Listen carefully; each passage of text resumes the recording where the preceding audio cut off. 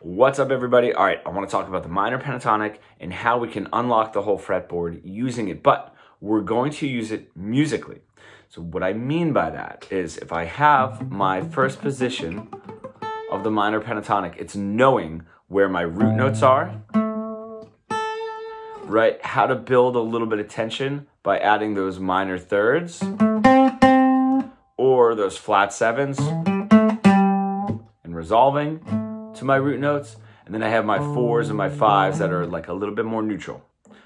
One, root note, minor third, fourth, fifth, flat seven. One, minor third, fourth, fifth, flat seven, and one. I'm gonna link a video that goes through that and gives a little bit of a musical explanation for that position. It is really crucial that we sort of know and understand musically how to use that and how it relates to A minor or whatever chord progression it is that we're playing if we're doing a blues.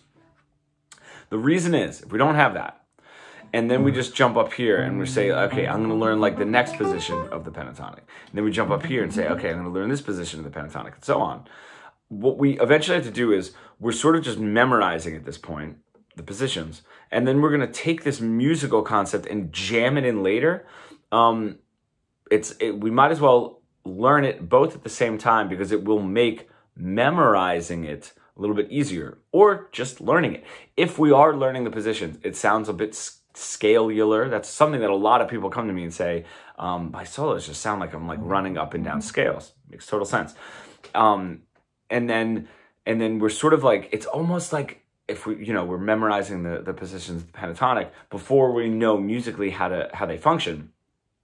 It's sort of like memorizing information for a test just to pass it, right? But you're not really learning what's on the test. We're just in that memorization area. We want to get away from that. We want to do the learning.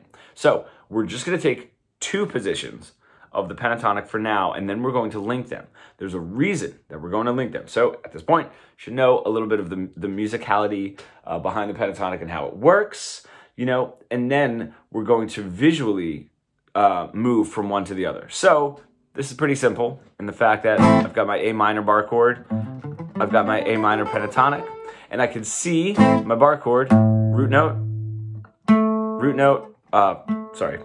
D string, and then the E on the bottom, right? Those are my root notes.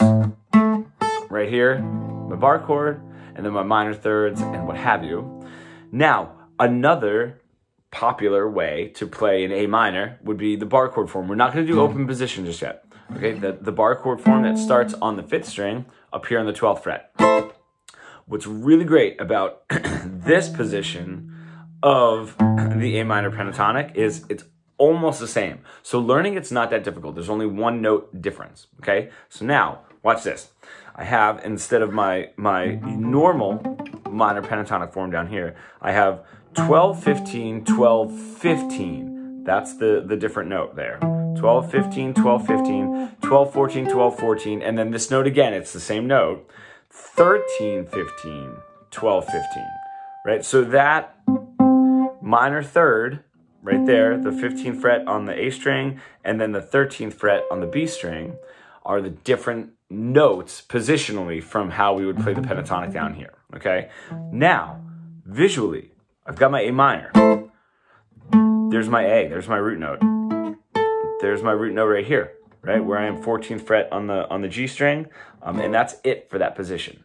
So now, if we target those notes, right, we could sort of play the same phrases, right? Now I have...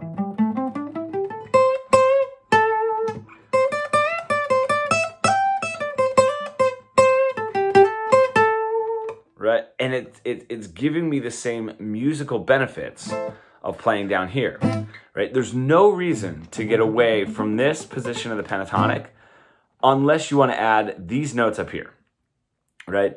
So, or if we're going lower, it's to add lower notes. If we're going higher, it's to add higher notes, right? Just being in a different position of the pentatonic doesn't really matter all that much because this is just this, which is just this.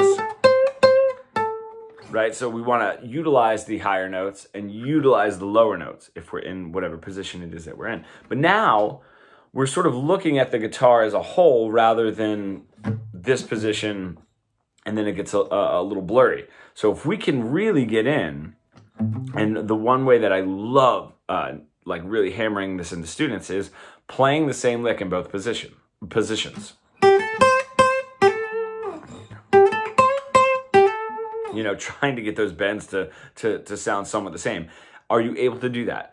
If you're able to do that and it gets very comfortable knowing how to phrase and how to make the same sounds, because what we don't want to do, I'm going to throw this in here really quickly, is because that's our root note, right? Let's just say the upper of the D string, the 7th fret of the D string. When people start learning the other positions of the pentatonic, especially this one because it's very similar, they might do something like this. But that's not my root note. They're playing it as though it is because it's the upper, the 14th fret of my D string. But that's not right. There it is, right? So we got to learn that musicality. And a lot of that is just going to come from playing, but I don't want there to be any guessing anymore. You know what I mean? So if you go up to this position, you know what you're aiming for and why. Now, the middle ground doesn't necessarily need to be this position of the pentatonic and then this position of the pentatonic. This is how we're going to bridge it together. We're going to do it string by string. So what we have is my 5, 8, and then I know that up here my 12 starts my next position that I'm very familiar with. Okay, so now I got really just 5, 8, 10, and then my next position starts. All right, that's not too hard. There's only one note, right? Down here, the A string, 5, 7, 10, and then my next position starts that I'm really comfortable with. So just throwing the 10s in, right? 5, 7, 10, again, and then my next position starts. Awesome, right? 5, 7, 9, then the 12, my next position starts. And then 5, 8, 10, and then this scoots up to 13, where my next position starts. And then 5, 8, 10, and now I'm at the 12th, that position. So it gets a little bit easier than learning this position of the pentatonic, right? And then moving up and learning this position of the pentatonic, right? There's almost no reason if we can just say like, oh, wait a minute. It's really just taking the position I already know. Sorry, I added the blues note there. Position I already know and the position I already know and can play really well and adding one note in between them. That's all that's really happening here, right? 10, 10, 10, 9, 10, 10. It's pretty easy, right? So when we're playing in, that's why if somebody were to play, you know, some sort of minor,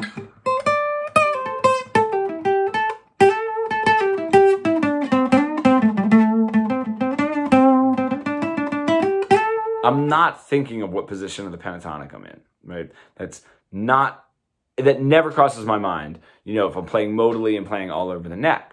There's one note between those two positions. That's it. We're safe. And you should be able to navigate just based on that. And based on the musicality, now we know that that's my root note, which means that's my root note. Right? That's not too hard.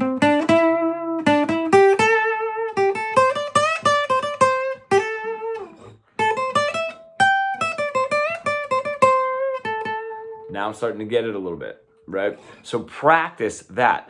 Try not to let those 10s and that 1, 9 on the G string throw off your playing, because those 10s don't need to be, all right, my upper part of this position of the pentatonic and my lower part of this position of the pentatonic.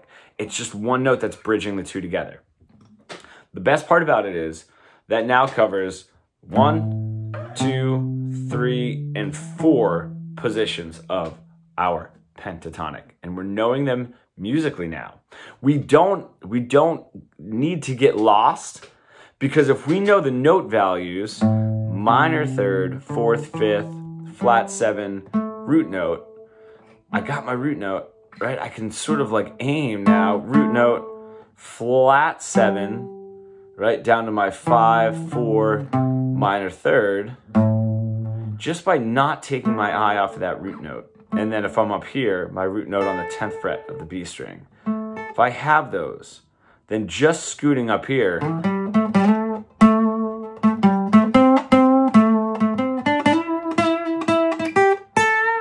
still doesn't throw off musically what it is that I'm doing, right? So bear with me. I hope this is working.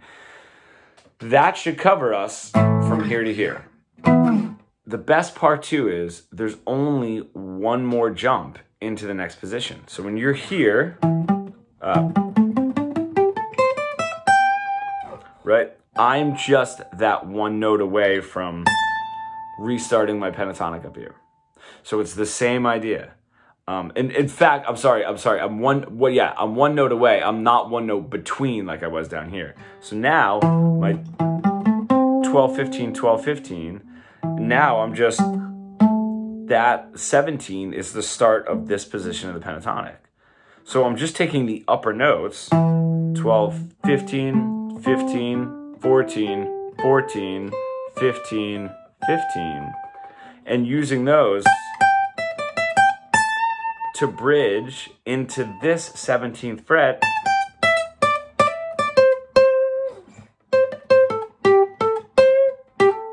and now I'm in this position. So if I just focus on visually seeing that A minor, visually seeing that A minor, right, playing in this position and connecting it with the one note in between, 10s, 9 on the 3rd string, to my position again that I'm very comfortable with, and now I'm just going right into my next position in the pentatonic. That should be easier. That should be a little bit more musical. I hope that helps. If you have any questions, as usual, let me know. And this is one of the lessons, the pentatonic part of the lesson for the Unlocking the Fretboard course. If anybody is interested, of course, get in touch, email me below, and DM me however it is that you'd like to get in touch. And we can figure out how to get you signed up.